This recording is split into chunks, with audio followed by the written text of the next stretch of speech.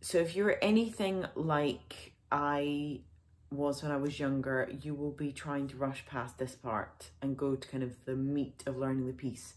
Don't do that. It's a mistake. You should definitely take the time to do proper warm-ups, and warm-ups can attack every part of your body and mind. So the musicianship warm-ups, the instrumental warm-ups, all of these things are so incredibly important, not just for the fact of getting into healthy routines, but they do things deep inside of you that you don't actually realize are going on.